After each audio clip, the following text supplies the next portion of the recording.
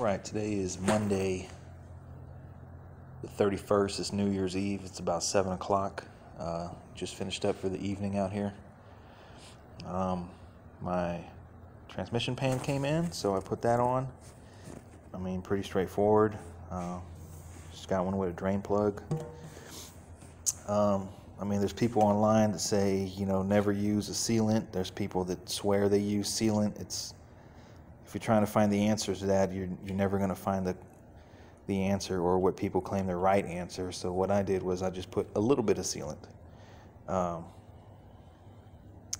But being on this little engine stand right here makes it really easy to work with. Everything's nice and clean. I put my dipstick in. Right now it's just a little storage cap, and then I put my kickdown cable. So transmission's ready to go. I just need the yoke and speedometer cable still.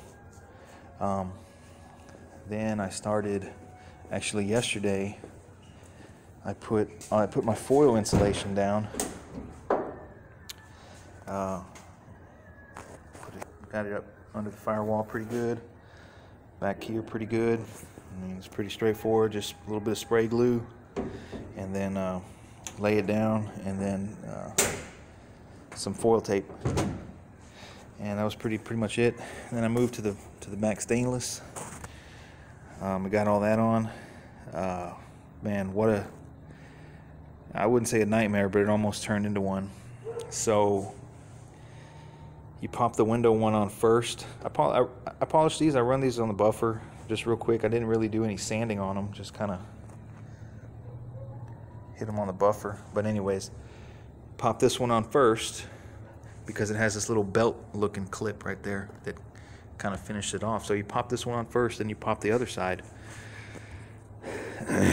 Well, the problem was that the clip I put was on this piece. So this piece was locked down.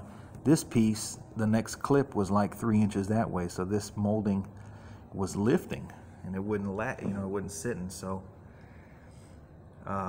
man, I thought about gluing it, but you try to tape it down, and it was too much pressure that the tape wasn't holding it for the glue to dry overnight. So, and I was going to remove the molding, which I really didn't want to do, because I didn't want to risk chipping any of the paint around the edge here. So I mean, I'm sitting out here sweating, and it's like 50 degrees because it's going exactly how I didn't want it to go. But then it dawned on me that I only lacked about maybe inch and a half. So I was able to tap the clip from inside the car, tap to this side of the molding, and then this one popped up, and then when you tap this one down, it locked into the clip and finished it off, and it saved the day. So it worked out good. Didn't have to pop anything off. It all fits pretty good. It's original stainless. And then I put this middle one on, polished that, put the middle one on, then I put these corner pieces on, and then I threw the package tray in there, which is a shame because this was brand new in the wrapper from the 90s, I'm sure, and it has a scuff on the package tray. So I might try and dye that maybe. So the back end stainless is done.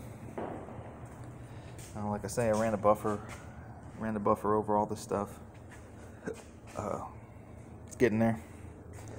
I was going to throw the antenna on, but it's not as nice as I thought it was, so I'm going to get a new antenna. So the back window is pretty much complete.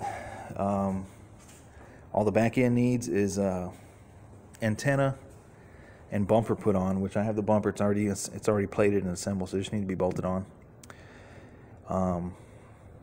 And the back end is done. The back half of the car would be done.